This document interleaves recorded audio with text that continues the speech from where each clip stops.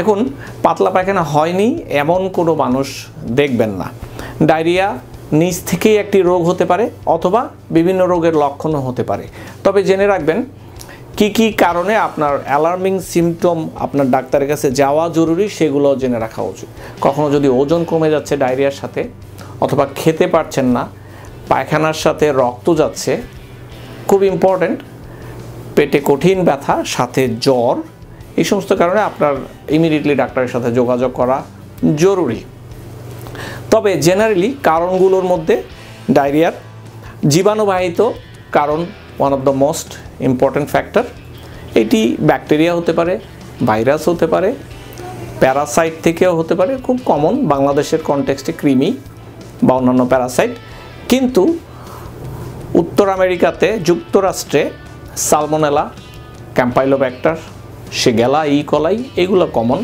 Infectious diarrhoea, functional diarrhoea হচ্ছে irritable bowel syndrome, অর্থাৎ পেট যেভাবে আপনার বিহেভ করার কথা ঠিক সেভাবে বিহেভ করছে না। কারো কারো ক্ষেত্রে খুব বেশি কনস্টিপেশন, হঠাৎ আবার নরম, আবার কারো কারো ক্ষেত্রে বেশি নরম, হঠাৎ একটু কষা, এই জিনিসগুলো ইরিটেবল বাউল সিনড্রোম। অথবা ইনফ্ল্যামেটরি বাউল ডিজিজ যেমন ক্রনস ডিজিজ, আলসারেটিভ কোলাইটিস, ইনফ্ল্যামেশনের মাধ্যমে হচ্ছে। এবং অন্যান্য কারণে হতে পারে আরও কিছু কারণ, যেমন মাইক্রোস্কোপিক কোলাইটিস, রাতে ডায়রিয়াটা হয় বেশি, ম্যাল absorption, coeliac disease, chronic inflammation, Parasite, কৃমি থেকেও হতে পারে। কিছু কিছু ড্রাগ রয়েছে, ওষুধ থেকে হতে পারে।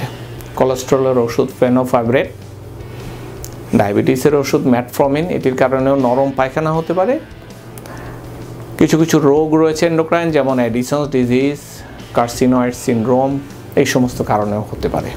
শুধু ডায়রিয়া যদি দেখেন আপনি কোনো কারণে 10 দিন পার হয়ে গেছে, আপনার ডাক্তারের সাথে পরামর্শ নিন। তবে কিভাবে ডায়াগনোজ করবেন ডায়রিয়া, এইটির ক্ষেত্রে আপনার ডাক্তারের পরামর্শ নেওয়া উচিত। বেশিরভাগ ক্ষেত্রেই সিম্পল ডায়রিয়া নিজ থেকেই চলে যায়।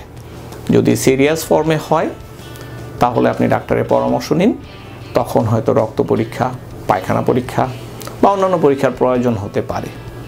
আর ডায়রিয়া কীভাবে চিকিৎসা আরেকটি স্লাইডে আমরা দেখে নেব। ধন্যবাদ।